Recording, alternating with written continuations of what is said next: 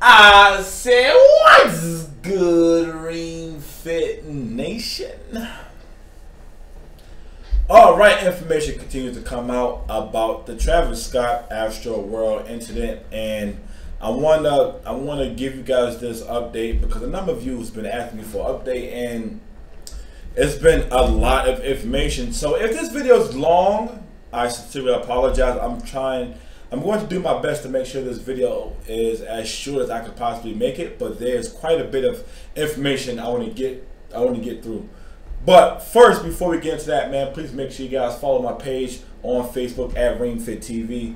That's RingFitTV on Facebook. Follow me on RingFitTV on Twitter as well. But anyway, so the first video, right, the first piece of information I want to get into, I want to show you guys the beginning, right? I want to show you guys what happened before Travis Scott even took the stage, and like, you can tell from this video that it wasn't going to be a good day. Like, you can tell that people was already high energy. Like, it was already hectic before the concert even started. But anyway, let's watch this video.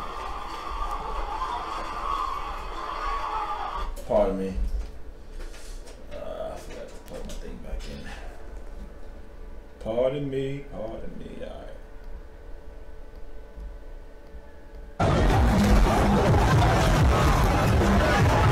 Look, people already trampling each other already. Let me turn this down. I don't really gotta pause this. You guys can.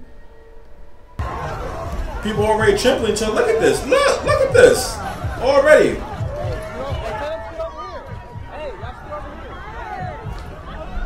This is before the man even took the stage. Look at this.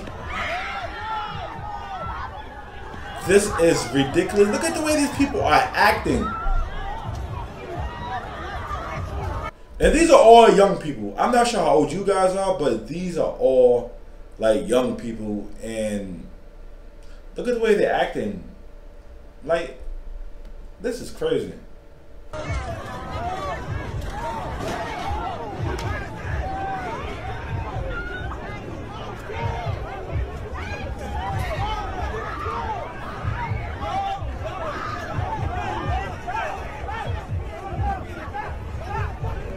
So they have nobody there trying to contain this or nothing. They just let them run through, huh? Maybe security is overwhelmed. Oh, look at the checkpoint. Look at the police. What the hell? Look at this.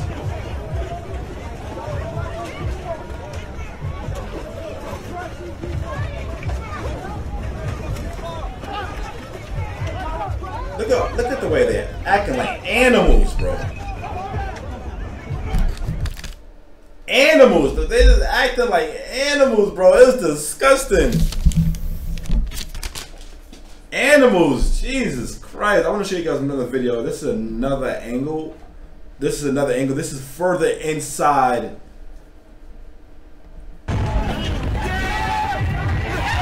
Look. Jesus. Turn this down a little bit. But look. See, look at security. Look at the security guard.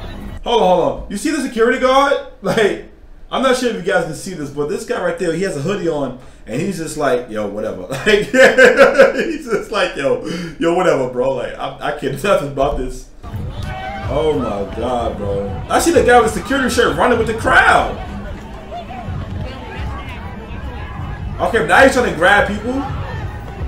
Okay, now that security guard tried to grab a couple of people, but it's like, what can, honestly speaking, anybody who's watching this video, like, what can that man possibly do? Like, respectfully, like, it's hundreds of people running past him. Like, he's not gonna catch everybody. I mean, he tried, but like, jeez, oh, you tripped somebody up. Are you about to square run him? You about to fight him? Why are you about to fight the kid? Oh, they knocked the thing down. Look, why are they acting like this, bro? These are all young people. No way. No way. Oh, look at he pushing some of them. They got the cops on the horses. Jesus. There was no way. No way. No way. There was no way. Like, alright, so you guys saw that, right? Now, the two videos we just watched, those were before the concert even began. This is before Travis Scott even got there. So you guys can see the type of energy, the type of frequency that the people were on, that these kids were on, respectfully, before the man even got there. Now, I want to show you guys an update from the Houston PD, which they confirmed what I said in my previous video. I will tell you, one of the narratives was that some individual was injecting other people with drugs.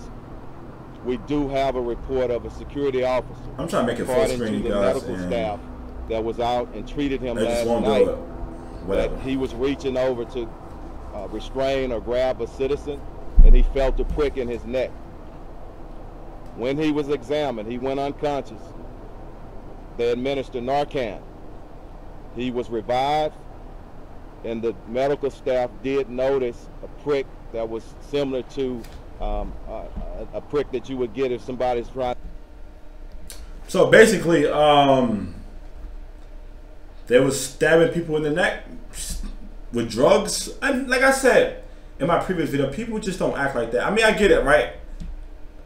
I mean, based on that video we just saw, people do act like that. I was wrong about that. But anyway, but like, I knew it had to be some kind of foul play involved, something, because like it was just too much. But I'm gonna let the man finish.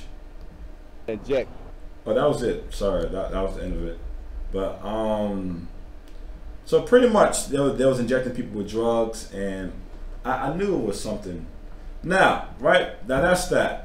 Now I want to watch this video from a concert goer, and well, you'll see it. Close behind us.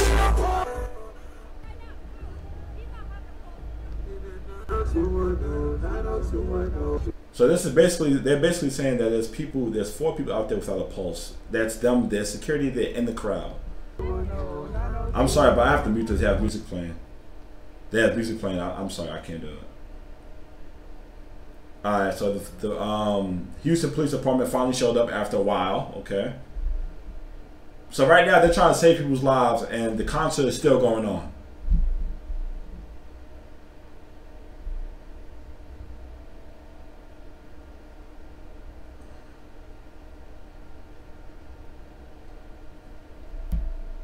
Finally, the paramedics show up.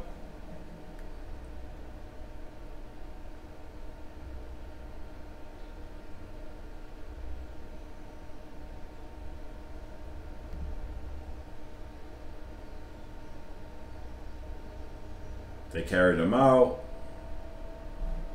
You know, so like I said, definitely a lot going on with this situation. Now, I want to show you guys.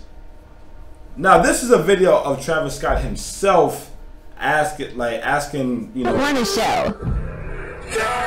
Is somebody to get somebody some help, because like there was a narrative being painted that Travis Scott continued the concert while people were suffering, and he did. It was not necessarily a narrative, but he did. But what the media is not showing everybody is that Travis Scott did try to get somebody some help, as we're going to watch in this clip. The footage they don't want to show. I'm sorry, they got music playing. I'm not trying to get copyright. We need somebody to help him. Somebody pass. Sorry. We need somebody to help him. Somebody pass out right here.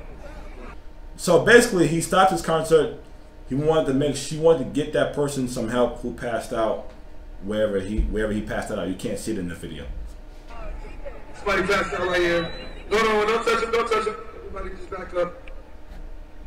Security, somebody help jump in real quick. Keep going. Just ready. Somebody jump in. Come on. Security, get in there. Let's get in there. Let's get in there.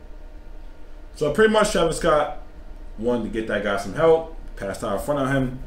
Like I said, man, it's a lot going on around this situation.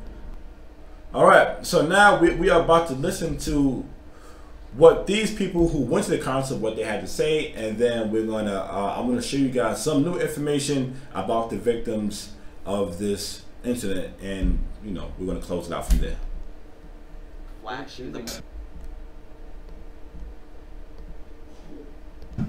me, I'm just like, that actually happened. Like, reading the news about it, like saying that people like actually died. Like, sometimes I look back, I'm like, that could have been me, because it's like, God forbid I stayed in that crowd any longer.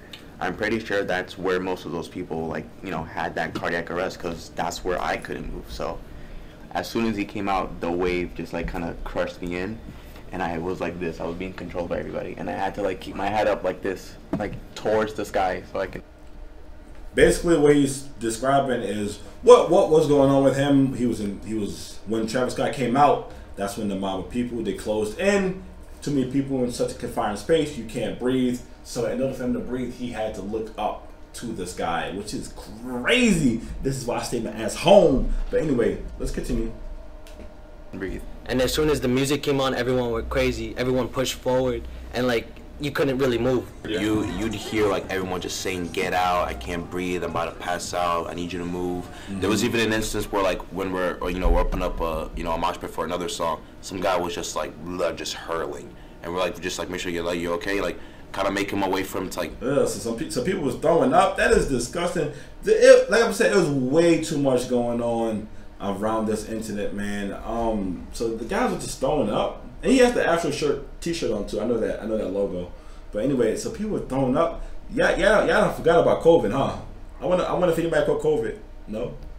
Get back a little bit, because like there was a security guard like kind of like behind the rails where we were at. I'm like so sore. I got like bruises all over me. But we were getting really pushed against the fence or the barricade, and our barricade even started to break. Yeah, and the security had to come over to us and like start strapping the rails, and they were even like holding it like the whole concert, because the metal had literally started to break, and there just wasn't enough security telling people to like, push move back. So there was security there, but just not enough. Like, if you're expecting a big crowd like that, it was probably like 5-to-1 ratio of security. Yeah, like 10 security versus like 300, 500 people. Like it's. I guess that answers my question about the security. But I mean, you saw that. You saw how outnumbered the security was in the beginning of this video when you saw all the kids running in. Like, clearly, I feel like, in my personal opinion, and it's easy for me to say this being me sitting here, they could have easily, all right, we need more security. There's a lot more people than what we thought it was. Easily, right? At least I think it is. I could be wrong. But, they could have easily called in more people, called in more cops, called in more whoever. Because like I said, before the concert even began, you can see the type of energy, the type of time that these kids were on. You can see it. You can see it. You see it. They rushed in. They rushed in. And that poor security guard in the beginning of the video, he couldn't do nothing about all them people. So I believe everything these kids are saying, for sure. It's just, they're just going to run through and... like security is usually like on top of their job, but like this time on this one, it just felt like, it almost felt like security just like was like non-existent. They even said themselves where they were like saying, "Oh, we were understaffed a little." It's like. So when you adopt a shelter pet, you discover. No, we're not doing these ads. So now, right, I want to show you guys some information on some of the victims. Like I said, man, if this video is a bit long, I apologize, but there's a 9-year-old boy that is in a coma, so I want to just send my prayers to this boy and his family. I wish him all the best. Like I said, man, there's just so much going on around this incident, man. Oh God, like I said, it was terrible, man. Terrible incident, and like it's just, I don't know, man. It's not worth it. It's not. It's not worth it, man. I don't think it's worth it. This is why I don't go to concerts, man, for sure. And there's another one. He's a 14-year-old boy, man. This is sad, man. These are kids. Like I said, I have a son around that age, and I couldn't imagine what I would do if something would happen to him at a concert of all places. So it's just like, just be careful, you guys. I don't know, man. But I know people want to get out and have a good time, but I don't know. It's just not worth it, man. There's another one, 23-year-old. He passed away. And like I said, it's just so many people passed away from this, man. Another one, a 21-year-old who's working towards a mechanical engineering degree at University of Dayton. It's just so many. It's a lot of them, man. A man was protecting his fiance from the crowd and he died. Oh my! I couldn't imagine being in that scenario. This is terrible. I want to watch a little bit of this video clip, and then I'm going to end this video. Like I said, I apologize for this video being a bit long, but there is a lot. There's a lot. 27-year-old Donish Bag was killed during the concert. He was there with his fiance and his brother Basil. Basil says Donish saved his fiance's life Friday night, but it cost him his own. Today they honored the life of the man who they say died too soon. Fox 4's Payne Yeager spoke with his family today and joins us. Disgusting, man. Like I said, man, this is definitely disgusting. I don't know, man. I don't think we need to watch this whole thing. You know, now, Peyton. We don't need to watch this whole thing. Like I said, this video is long enough. You know, I don't know, man. It definitely wasn't worth it. R.I.P. to all the people who lost their lives, the children, and like I said, the majority of the people that was in that crowd was kids. And as you can see from the videos that I've shown you, you kids need to learn. Like some of you who acted in this way, who were partially responsible for these people's death, I'm not blaming you completely, but you played a part in it. Like the way you guys rushed in and like you acted like animals, acting as if you never had anything. You all need to learn. Like that wasn't cool. Like I don't know what's going on in y'all homes, but there's definitely something going on in this generation, and it just doesn't. It's just not cool. I don't know how else to put it, man. I don't really want to even harp on it. Let me know what you guys think in the comment section down below, man. I'm kind of not in the mood at this point, because like I said, it hurt me it hurt me a bit to see them young boys lose their lives, because all I can do is just think about if that were my son, and I don't even want to go there. Let me know what you guys think in the comment section down below, and I'll see you guys in the next video. No long outro.